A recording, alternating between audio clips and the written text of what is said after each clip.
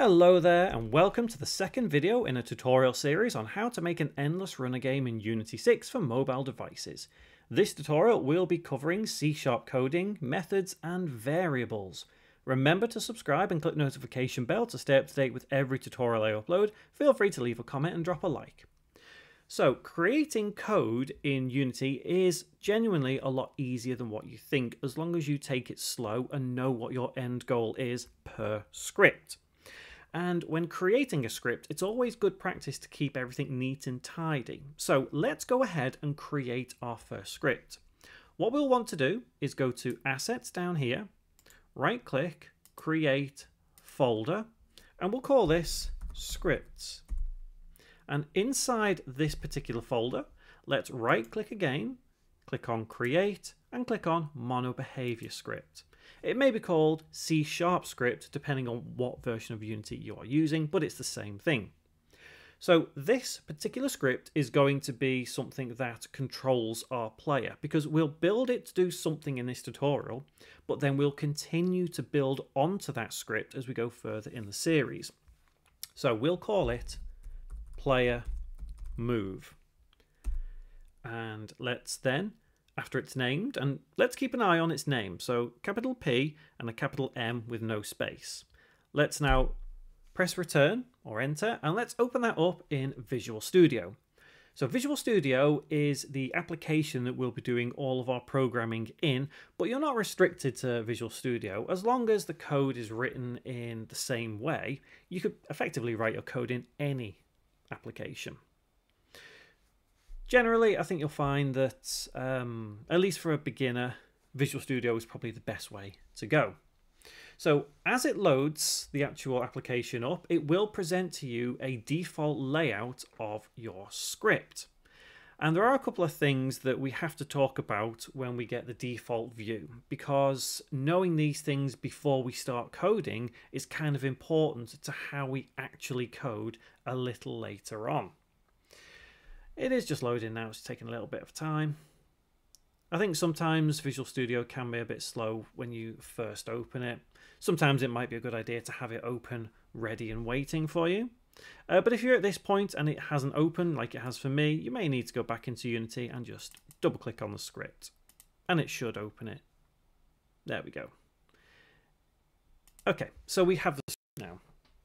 So you'll notice that there are a bunch of lines already in here. Why is it written some script for us already? Well, this is the default script layout for anything you would build in Unity. So whenever you create a brand new script, it will look like this. And there are things we need to talk about to understand why these are here. Let's start with line 1. Using Unity Engine with a semicolon. What does that mean exactly? Well, up here is something known as the namespace. And the easiest way to think of what a namespace is a library. And the script needs to know a couple of things to do different things in its script. So it thinks, okay, I need to do this. Let me go to the library and have a look how to do it. And effectively, that's what it does with the namespace. It's a reference place for the script to understand. As we go further down, we have here public class, player move, mono behavior. And you'll notice that this public class here, player move, is the exact same name as what we call our script. It is crucial that the name of the script and the class name are identical. If you change the script name at any point, you do have to change the class name, otherwise the script will not work. Capitalization is also crucial when it comes to coding, because if we change this to a lowercase p, it wouldn't work. Although it still says the same thing, player move, it wouldn't work. Capitalization is important. As we go further down into the class, you'll notice we have an open curly bracket. That means that is the start of the class. And what is a class exactly? Well, it's a place where we can store things like methods and coroutines and variables. It's essentially the core of a script. It contains everything that the script can run. Going down further, we have a green line here with some double slash in front of it. And it says, start is called once before the first execution of update after the mono behavior is created. That sounds like a load of words that mean nothing, but what it actually says is that this right here, void start, will run once when the script starts. So if we play our game, whatever is inside void start will run just once. But what is void start? This is known as a method. And a method is where you put all of your executionable lines of code. So for example, if we start our game and we want a fade screen to happen and we want some music to suddenly start playing, you would put that in void start because you want those lines of code to be executed when the game starts. So that is the method. So anything that is void start or void update, those are methods. And void update is called once per frame. So if you want something to happen constantly in your game, you would use update. If you want something to happen just once in your game, you would use void start. And this brings me on to the idea of what we want to create in this script.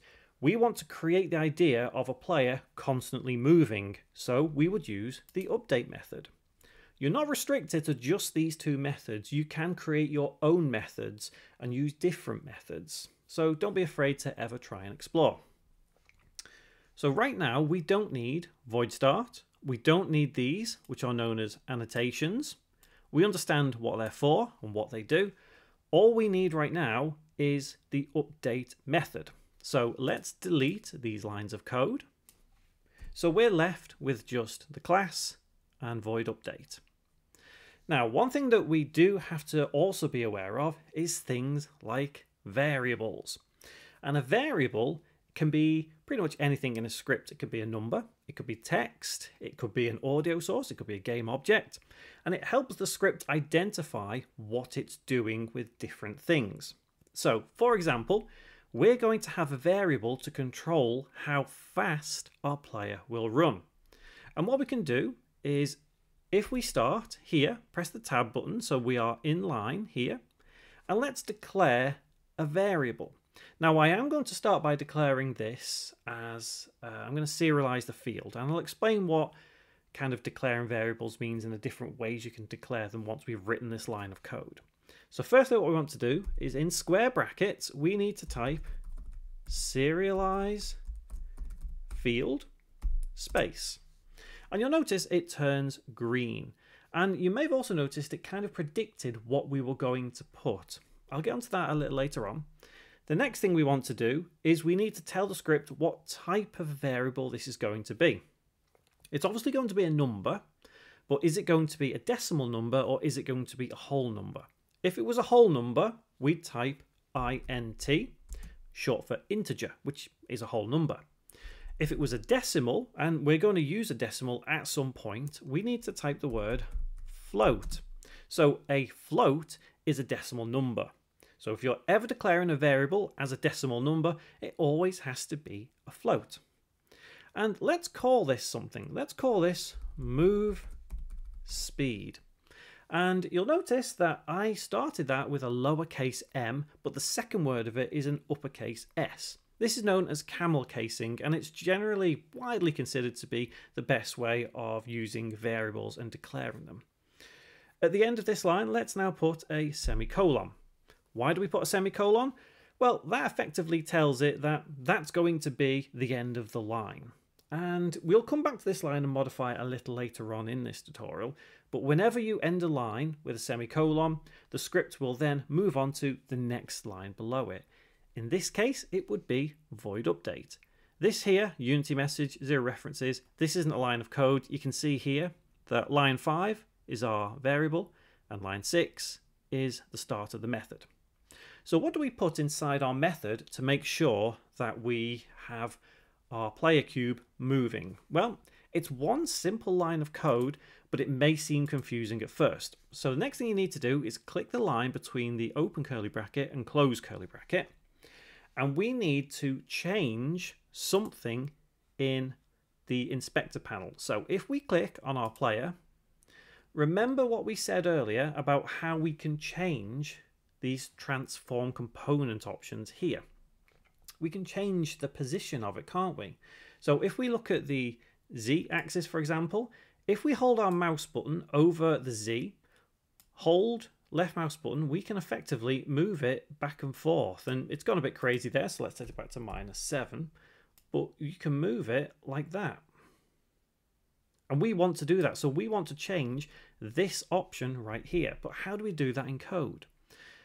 If we go back to the script, we actually say we want to transform, because that's the transform, and we want to translate with a capital T. So we want to change, we want to do something. And the idea of changing something is always done like this, at least through movement, through transform.translate. And in brackets, we need to tell it how we want it to move. So in this case, we need to say we want it to move forwards. So we can actually say vector3 dot forward. Now you may be thinking, what does that mean? What's vector 3? Well, you can think of using vector 3 because we're in a 3D environment. Moving forward means that we are increasing this number. So backwards would mean we are decreasing that number. And like I say, it's once you stop and think about what some of these things mean, so we're changing the transform in a 3D environment and moving forward on the Z axis or Z axis. So heading back into the script, after we've done that, we then say multiply, which is a star, time dot delta time. And what does that mean? Well, it means that we are moving it in time with, well, basically real time. So we're telling this at this point, move it forward in real time, but now we have to multiply it by how fast we want to move it. And remember, we set that up here as the move speed. So we can say multiply by move speed. And you'll see it's kind of predicting once again what we're going to put. So when you see this in kind of grayed italics, if you press tab, it will indeed fill it in for you. So you don't have to type it. But this is in Visual Studio, like I say. So at this point, we've told it to move forward in time with the game at whatever we set move speed as. But there is one thing that we need to also include. So we need a comma, and then we need to put that all of this movement has to be relative to the world around it. So we say space dot world, and then we close the bracket and then semicolon. So let me quickly go over what this line of code means. I know I've said it multiple times, but let's be 100% clear. We are saying that whatever object this script gets attached to, in which case the player cube, then every frame it will transform itself, it will move forward at the same time as the game at whatever speed that we set it as relative to the world around it. So currently we don't have a move speed set, so it wouldn't move at all. So why don't we go back to our variable up here, and after move speed, let's put equals, and let's put 2. And save our script. So you can hold Control, press S, or you can go File and Save. And that script has now saved. So we're effectively moving this forward 2. And I know it's an arbitrary number, it seems irrelevant, but you'll see how this kind of plays out a little later on in this video. So right now we have a script written that will move any object it's attached to. Let's head back into Unity and give it a moment to compile if that window pops up. And now what we need to do is add this player move script to our player. And we can just drag and drop right there. And then if we click player and scroll down, you'll notice down here we have a new component, which is the script we've written. Yes, that's right. A script can also be a component. And you'll notice there we have move speed as 2. That's because that is our variable, and we can effectively change this if we want to. For now though, let's press the play button and let's see what happens to this object, to the cube. It should, all being well, move forward. And we should see it in the scene view and the game view. And there we go. We have literally started creating a game, and that cube will forever go forward until we tell it to stop via scripting or turn it off. And coming back to this move speed, if we set that move speed to 5, you can see it moves quicker. If we set it to 0, it stops because it cannot move. So effectively, we can fully control how fast this player cube will move just through this variable. Just by typing a number, we could put 10 and it will move faster. Set it as 1, it moves slower. Now our cube's way off in the distance now. It's gone way past this bit here. So let's press stop. And what that will do is it will reset everything to how it was before you pressed play. So never be afraid to press play and then press stop, because it won't change your game forever. It'll just reset how everything is. If you do make any changes whilst you're in the play mode, it won't actually take effect. So like I say, if we press play, and let's say we set our move speed to, let's set to 9, I guess. So when we're in play mode and we are moving, let's set that to 9. So it's moving a lot faster. Press stop. It resets back to how it was before you actually pressed play. So right now we've got the basics of coding down. We've got a cube moving, and I know it doesn't look too much like the thumbnail that I've got for this, but trust me, we will get there pretty soon. Next tutorial, what we'll do is we'll add in buttons to move the blocks side to side. So this will require a bit more in-depth coding, but like I say, coding is easy once you know what you're trying to do with it. Assess it line by line, and you shouldn't have too many problems. So remember to subscribe and click notification bell to stay up to date with every tutorial in this series, and I'll see you next time.